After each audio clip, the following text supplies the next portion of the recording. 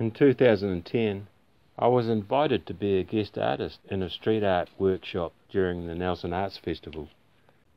The workshop took place at Founders Park and about a dozen local young talent got involved.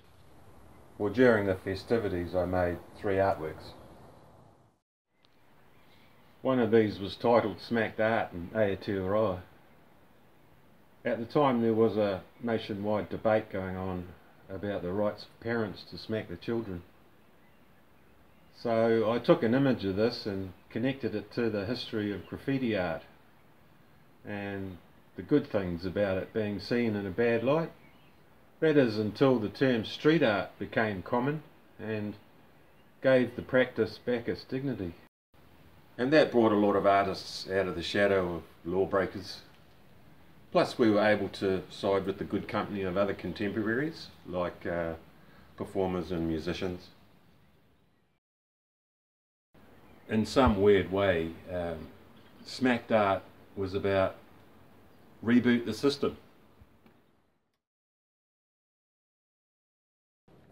I displayed the piece temporarily in a few public spaces around the district and online, but never really got any positive feedback about it, so it got shoved into the garage. So one day recently I thought the art panel could serve a higher purpose and become the floor of an outside toilet house I was building over top of a compost chamber.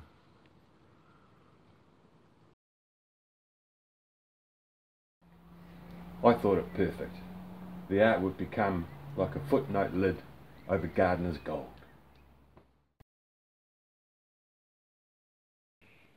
Yeah, that's the idea of a bioloo, to eventually recover the waste as rich soil.